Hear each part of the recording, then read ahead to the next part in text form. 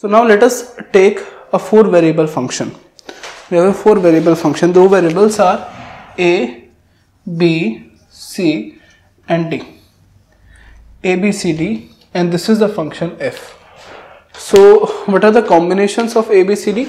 They can be 0, 0, 0, 0, 0, 0, 0, 1, 0, 0, 1, 0, 0, 0, 1, 1, 0, 1, 0, 0, 0, 1, 0, 1, 0, 1, 1, 0, 0, 1, 1, 1, 0,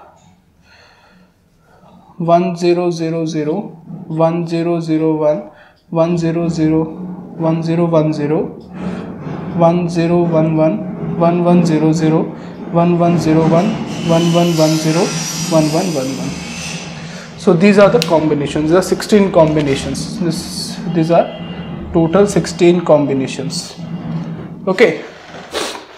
And assume the function is 0, 1, 1, 1, 0, 0, 0, 0, 1, 1, 1, 0, 1, 0, 1, 0. And assume this is the particular function. Okay. Now, because it is a 4 variable K-map, so 4 variable function, for this the K-map is going to have approximately 16 cells. The K-map is having 16 cells. These are the total 16 cells. Okay. Now we have AB and CD. Now it matters where you are representing AB and where you are representing CD. So let me make both the K-maps side by side.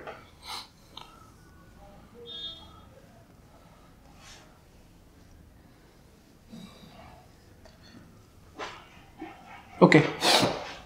If I represent AB here and CD here, and here I am representing CD here and AB here. Okay. And the combinations are 0, 0, 0, 1, 1, 1, 1, 0, 0, 0, 0, 1, 1, 1, 1, 0, 0, 0, 0, 1, 1, 1, 1, 0. This is 1, 0, 0, 0, 0, 1, 1, 1 and 1, 0. Okay.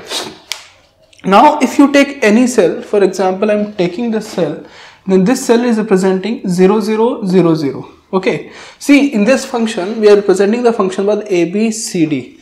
So here you can clearly see this is representing 0, this is representing 1, this is representing 2, 3, 4, 5, 6, 7, 8, 9, 10, 11, 12, 13, 14 and 15. Okay. And this function is having value 1 at 1, 2, 3, 8, 9, 10, 12 and 14. So therefore this function f can also be represented by f of a, b, c, d. It can also be represented by summation 1, 2, 3, 8, 9, 10, 8, 9, 10 and 12, 14 and 12 and 14.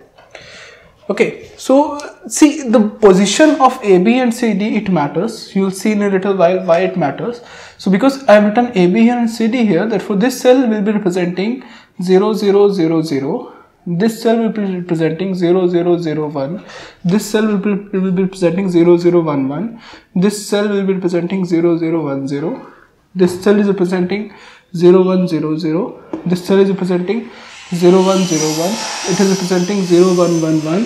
It is representing 0, 1, 1, 0.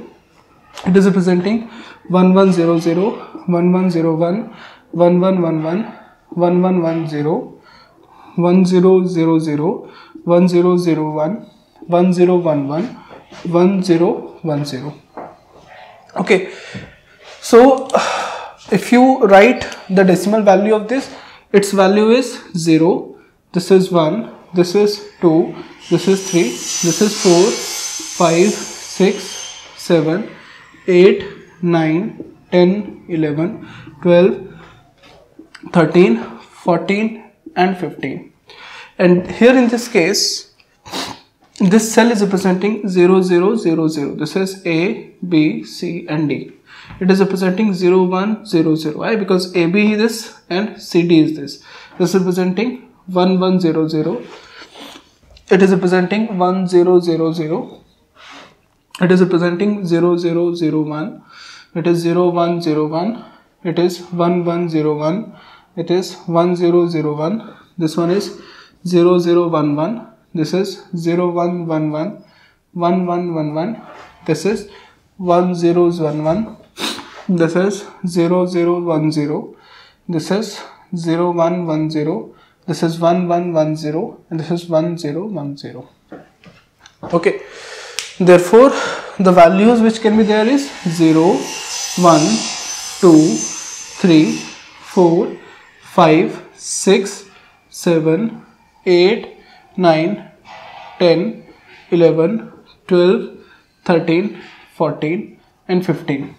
Okay, so whenever you are making a K-map, make sure that you take these values, whatever way you are taking these values, either you are taking AB here and CD here, or you are taking AB here and CD here, then the numbers, they doesn't matter, the numbers changes. Okay, for this particular function, we have the value 1 at 1 2 3 8 9 10 12 and 14.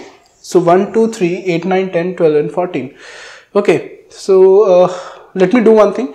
Let me make one more K-map under this, which is representing this function. Okay.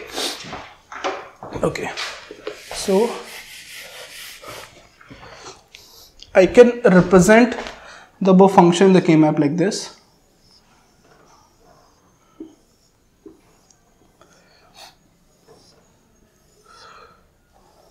Okay. This is AB. This is CD. This is 0 0 0 1 1 0 1 1 1 0 0 0 0 1 1 1 1 0.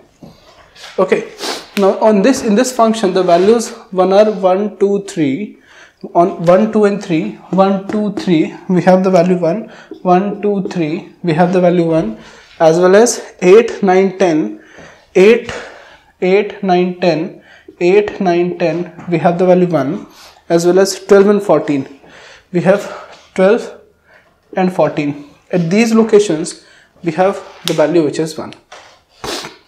Okay, now in this particular K-maps, there are so many different subcubes which are possible, and I'll tell you how we can make these subcubes.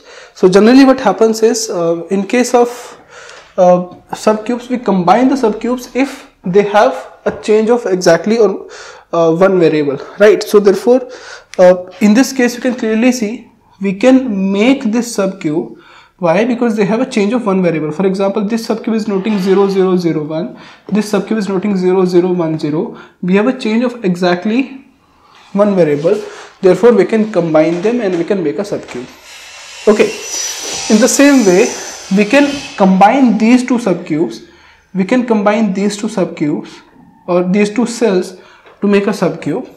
Okay, see, we cannot combine these three to make a subcube. Why? Because the size of the subcube can be either 2 or 4 or 8 or 16. Therefore, we can only have subcube of size 2. We can combine these two cells to make a subcube because these two cells are having a change of only one variable. And in the same way, we can also combine these two cells, this cell and this cell. Why we can combine these two cells? You can clearly see if you take this cell as well as this cell, then 0 is there, 1 1 is there, 0 is there, and 1 0 is there. They have a change of approximately one single variable, therefore we can combine that cell also. In the same way, if you can see we can combine this cell and this cell, as well as we can combine this cell and this cell because they have a change of only one variable. We can combine these two cells, and also we can make a subcube of size 4 by combining these 4 and these 4. By combining these 4 and these 4, right? So therefore, see, we want to make as big subcube as possible because if we make smaller subcubes, then we will not be able to minimize the number of literals in a term. Or in the same way, see, let me tell you a very simple example of this. For example, we have this particular subcube. Now this subcube is not a part of any other subcube. Therefore, there's something in the subcube which is not a part of any other subcube. Therefore, it is a prime implicant as well as it is an essential prime implicant, which we will discuss at a later point of time. You can see what this subcube is representing. This subcube is representing A complement, B complement, and D. It is representing A complement, B complement, and D. Why it is representing D? Because C is changing but D is not changing, as well as A and B, they are not changing. Okay, we can also make this particular subcube. We can make this particular subcube, and this subcube is representing A complement, B complement, and C and C. Why? Because in this subcube D is changing but C is not changing, right? And in this subcube, if you take this subcube, in this subcube we have A, B complement as well as C complement, because D is changing. So this subcube is representing A, B complement as well as C complement because D is changing. But if you take this bigger subcube, why? Because see, these smaller subcubes, we want to make the subcube as big as possible, and this bigger subcube is better as compared to making the smaller subcube. This bigger subcube is better. We could have made subcubes like this also. But we will be taking this bigger subcube, and this bigger subcube is now representing, A is not changing, so A is there, as well as D is not changing, therefore D complement is there. Okay, see, I'll tell you why we are ignoring this, and for this we have to study a concept of implicants. What are implicants, what are prime implicants, and as well as what are essential prime implicants. So after covering that part, so you will be able to understand why we are not taking these smaller subcubes and why we are making the bigger subcube, and in what manner we can make a bigger subcube. Okay, so this is just for example, we are solving like this. So this is A, D complement. So for the solution, if you are looking for a solution equation for this particular K map, then you can see we have AD complement, which is covering this one, this and this, all these four. We have A, B complement, C complement, plus A, B complement, C complement, plus we have this one, it is represented by A complement, B complement, D, plus we have this particular subcube, it is represented by A complement, B complement, C. A complement, B complement, C. Right? We are not taking this one. I'll tell you why we are not taking this one. Okay, so this is one solution equation for this K map. There can be more than one equation, or you can say there can be more than one solution equation or minimized equation for a particular K map, which is dependent on what are the number of implicants, what are the number of prime implicants, and what are the number of essential prime implicants. If a particular subcube is covered by more than one cells, then we can ignore it. We can take any one of them.